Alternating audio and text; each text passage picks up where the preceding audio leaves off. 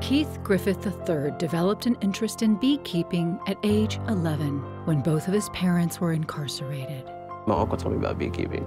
Now 15, with camera in hand, Keith's love of bees is all the buzz in his hometown of Louisville, Kentucky. He is a teenager and already a business owner. Keith Griffith is taking his future into his own hands and succeeding. Filmmaker Evan Mascagni helps Keith shine a light on the importance of bees, nature, and his mental health. Everybody goes through challenges. Everybody has a story. We can only speak on our story.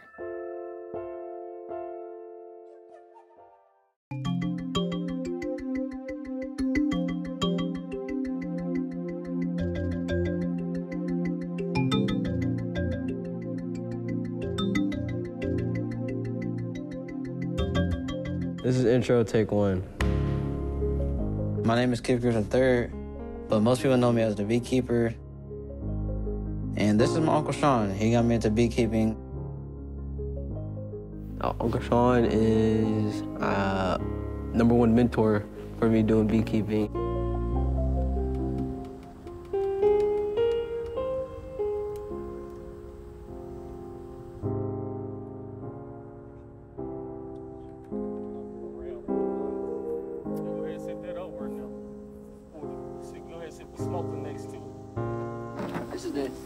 This is our escape plan right here. This is our sugar water spray. What we use this for? We'll like spray it on the hives, and the bee, boom, the bees are distracted by it. They like, bees like sugar, anything sweet, and they would just go all over the sugar water that's on the hive. And sometimes when we open up the hive, we like spray it on them, so they can like, so they don't fly around at us. Try to get our first spraying pulled for today. Whenever we open it and I see all the bees, I just watch it, and I'm just mesmerized how there's so many, and they all know what they're doing, and it's just crazy because they're like little bugs, it's like this size, and they just are intelligent. Personally, whenever I do beekeeping, I feel like I'm with nature and stuff. I feel like you were one with nature. Yeah, I guess you can say something like that. Working with the bees takes my mind off of all my other challenges. I want to make this film because my family and I have a story to tell. When I was born on February 18th, 2007, my dad gave me the nickname Muddies. I was born and raised in Kentucky, and I've always been interested in nature at a really young age.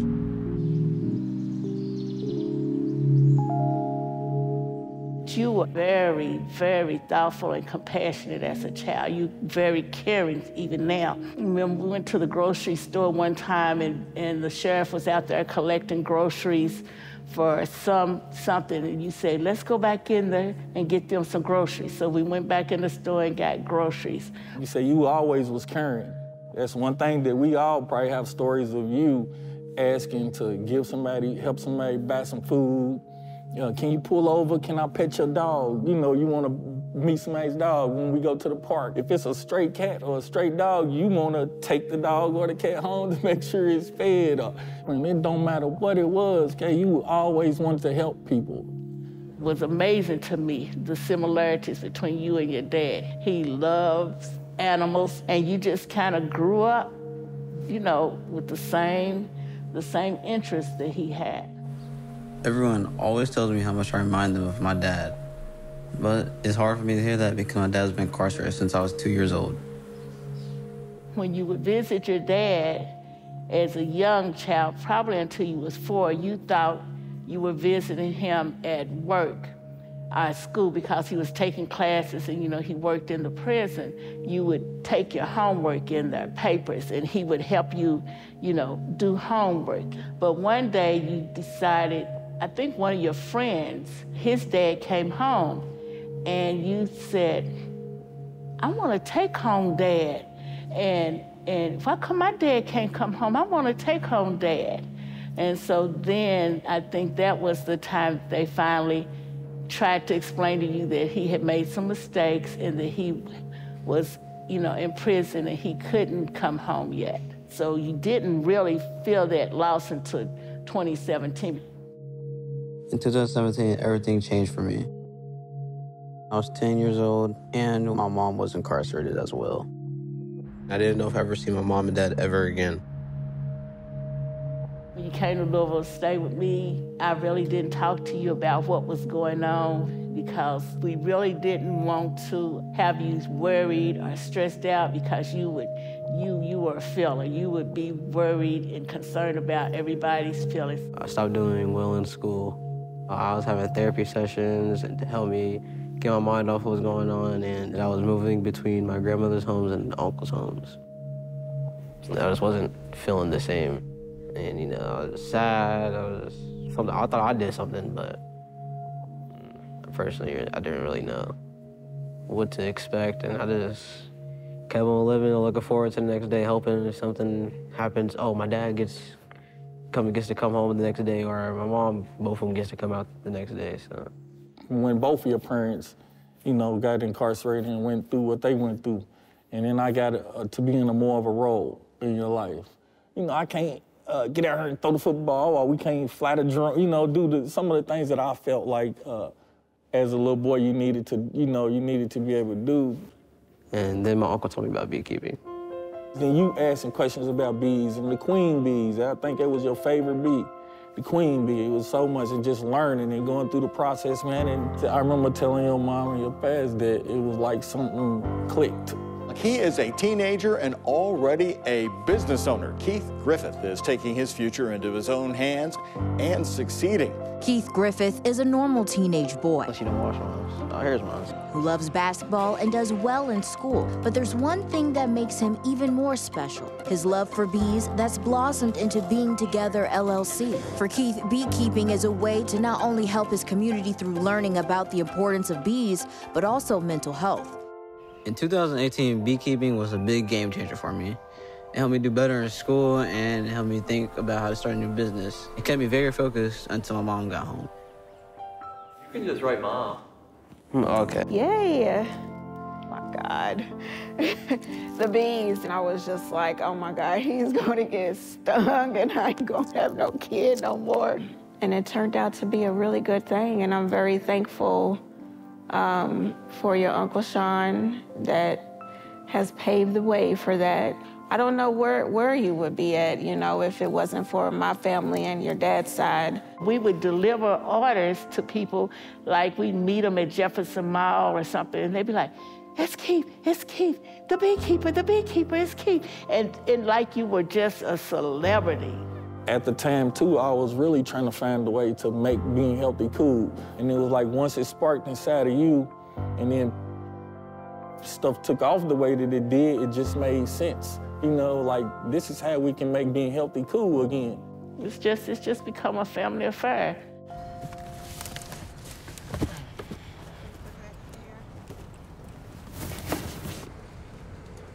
Oh. Is it cold in there? You ready? Yeah. I'm trying to move as slow as I can so this thing won't hit the mic. No. What'd you say? I just don't want this hitting the mic. Hello, my name is Keith Griffith III, and I'm 15 years old, and I've been doing beekeeping for about 14 years. Oh, not 14, 4 years now. I've been doing it for 4 years now. My uncle right here has got me into it, and you know, I've been enjoying it so far, and I'm glad to tell you guys about what I've learned. Who else out here too is my mom. Hello, everybody. I'm Stephanie. I'm Keith's mom. I do the back end of Being Together. We focus on honeybee preservation and mental health awareness. Keith went through a tough time in his life. He used that as a coping mechanism with mental health, okay? So he's got his stuff in the stores now. He's been on Good Morning America, and he's won lots of awards and achievements that he has received. So throughout this presentation, you will see what Keith does with the bees, how he basically opens up more while he's out there with the bees and being able to teach people about the importance of the honeybees. Not only was I a beekeeper, but I went around giving talks to people on how important bees are to our planet. A balanced ecosystem is where things work together, bees depend on each other, and so do we. Come hold this. All right. I'm trying to hold this. I got it. I got homework. What? I thought the other teacher assigned us a 3-page paper today. Get math homework every day out of his class. It sucks.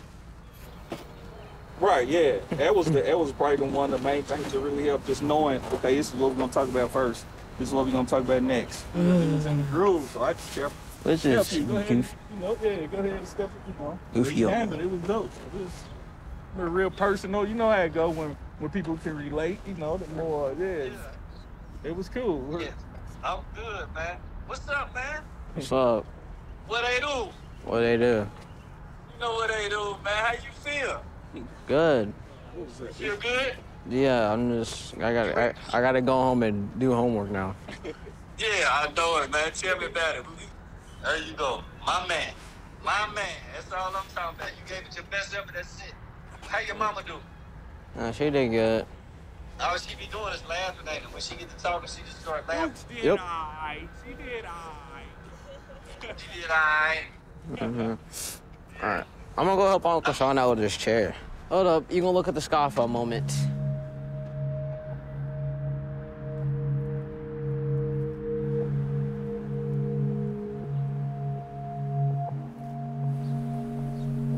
During those times when I first did it, going through that tough stuff that was happening, and it's helped me take my mind off of it because I was having fun doing it.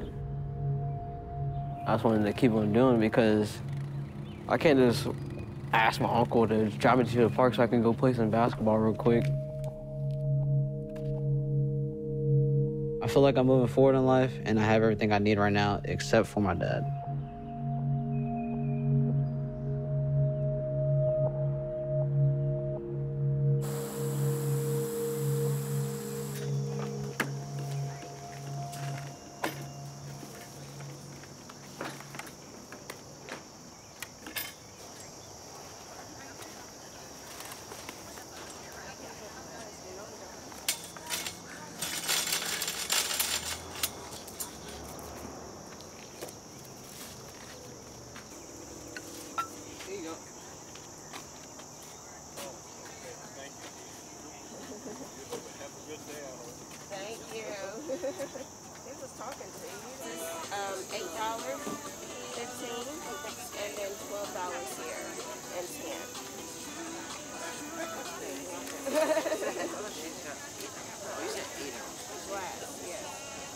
We have a lot of material in there that kind of helps with like mental health, anything that will be facts and all of that. Okay.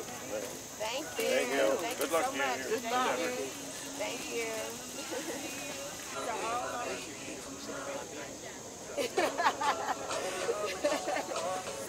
Okay. Thank you. This call is from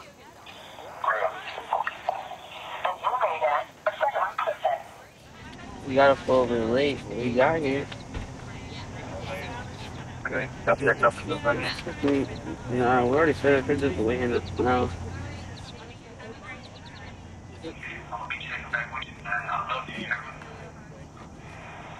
I'm proud of you, man. You just keep doing what you're doing, man. We gonna get everything figured out. Everything's gonna be alright, man. Like I said, I love you so much, man. And I'm grateful for you. You hear me? Yeah. There's definitely a lot of catching up to do, man. I want to actually get to know you. You know what I'm saying? Actually meet you and learn you and see, and allow you to see who I am. You know what I'm saying? In person and stuff like that. You know what I'm saying? Outside of this prison life, actually, man. So. Also, probably never told you this, you know what I'm saying? But I apologize, you know what I'm saying? I apologize for a lot of mistakes, you know what I'm saying? A lot of bad decisions.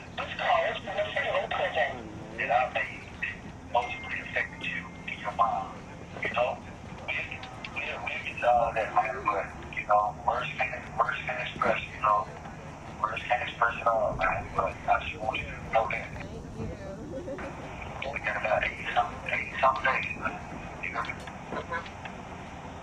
Alright.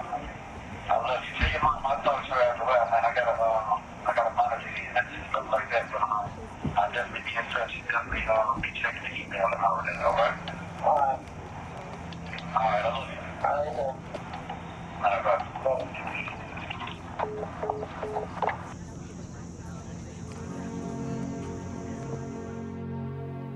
definitely been pretty tough for us, you know, so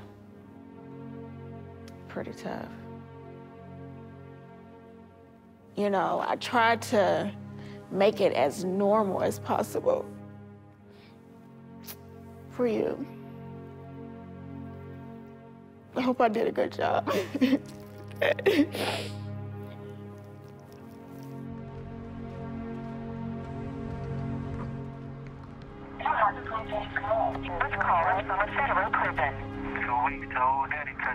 Man, I can't wait, man. I'm excited, man.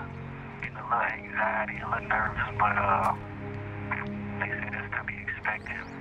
Everything's been leading up to this, man. You know, just getting there and just making the transition and just starting life, man. Starting life for y'all, for my family. Let me talk to your mom real quick. Hey, is he right there? Or is he gone? But you need to step away because I need to holler at you real quick. I ain't got no for like 2 minutes left to ladies. Look, man. I told you I get out on December the 19th, right? Well, it's really December the 9th. But I was so happy when she told me it was the 9th. She said the 19th. I was so happy that I thought it was the 9th. I'm going to figure out how I want to surprise, you know what I'm saying? Who I want to surprise.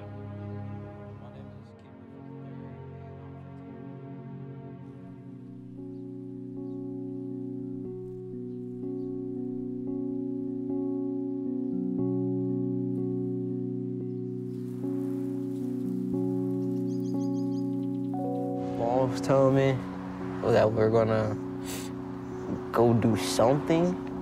And we were thinking that was gonna happen earlier. So I'm just very confused. Cause I thought what we're doing right now was gonna be at the conference. We about to go over here and meet my boy. We about to surprise my son, Keith Griffith III. I waited for this day for a long time, man. Yeah, a real long time, man. Put your mask in your, put your mask in your. I mean, I could call her and see, because I've been confused. Go all the way to the light. We're walking up. Oh, are you here? Are you here? You're at the Walmart?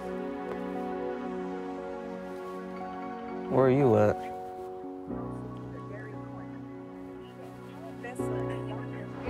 Walking. Where y'all? Are y'all behind the? Are y'all behind the Walmart?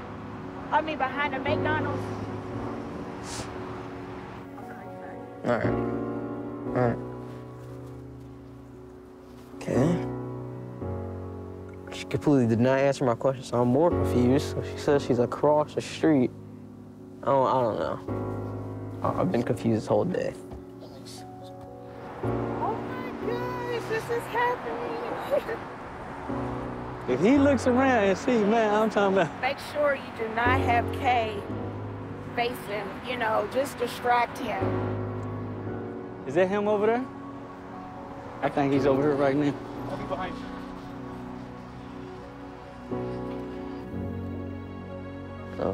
Oh, there she is. Where'd she come from? Hi. Where'd you come from? Hey, what's going on? How are you?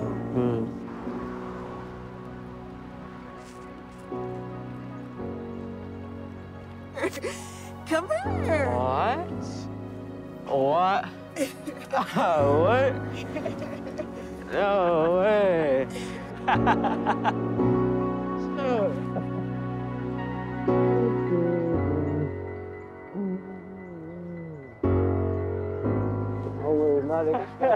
How you doing, man? I love you. I was not expecting. I love you, man. I love you, Daddy.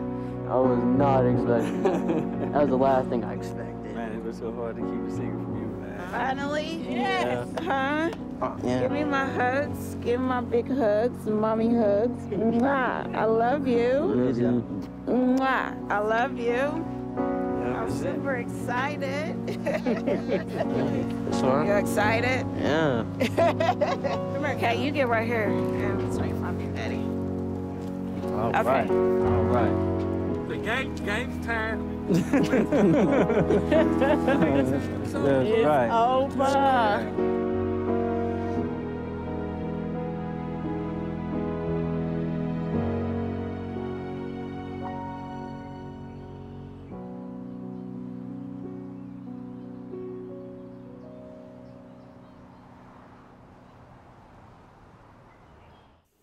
So you know something about directing and producing, huh?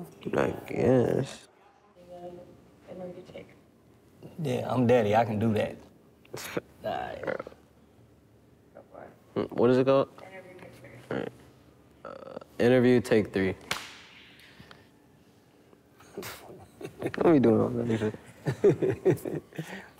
Well, I always knew I knew I have a dad. Yeah, I'm getting calls from him and stuff. I'm talking to him, having a great time talking to him. I know he's gonna come up at some point, so I'll just wait and just make the best time out of it I can until he gets back, and just be able to get new, better memories and stuff. I mean, you know, I always knew that she was there. Cause I always got stories told. People always saying, "Oh, damn, you look just like him," or "You look like your mama," or something. I'm like, huh. She really did, man. Like, she really kept you in my life.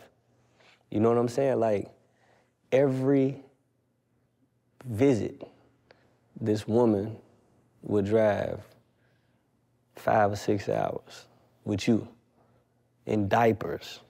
I'm talking about in the snow. I'm talking about in the ice and the blizzards and tsunamis to come visit me and deal with whatever she had to deal with, financially, dealing with work, taking out, putting in vacation days or missing work or getting rental cars or whatever it was, and because she understood the importance of being together. But I know that that was the key, you know what I'm saying, to us having the relationship that we have right now.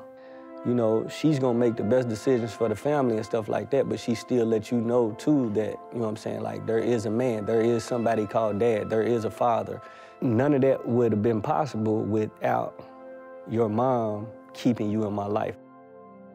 I don't never want you to not realize what type of mother you have. You got a special mom.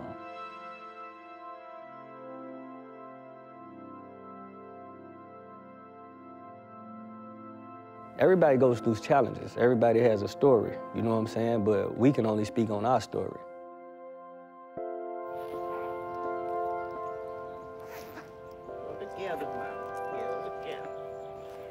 All right, I feel like a beekeeper now, y'all. I'm gonna be like you. You know what I'm saying? You the son and I'm the dad, but you know, sometimes we can reverse roles, you know what I'm saying? Not as far as son and dad, but you know, as far as how most people look at it, like the son wanna be like the dad, you know what I'm saying? You know, you inspire me, you encourage me, you motivate me, so you know, I wanna be like you too. Anybody that know me knows Lil Muddies, you know what I'm saying? They know Keith III. They know about these bees, they know about our family, they know about being together, and they know that it's bigger than being together.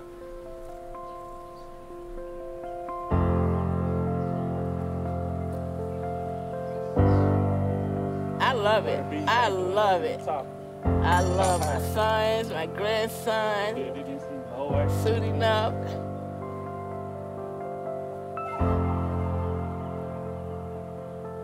All right, so how do you feel that my dad is home? I am so grateful and so happy that your dad is home, and just seeing you all three of you all together, you, your uncle, and your dad together, and it's like, yeah, being together, that's what we about, that's what we do.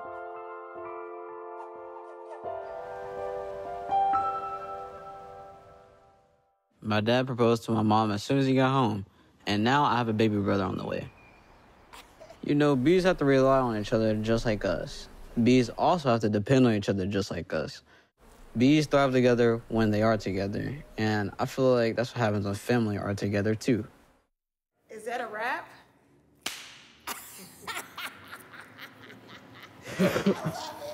I love it. I love it. No. Okay.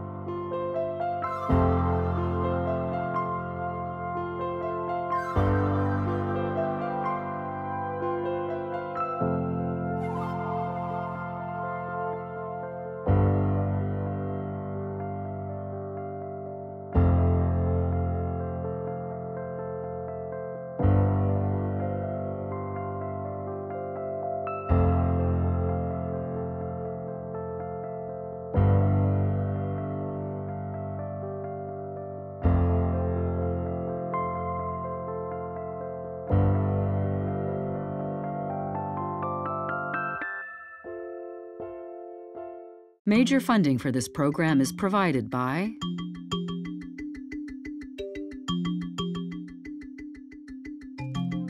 additional funding by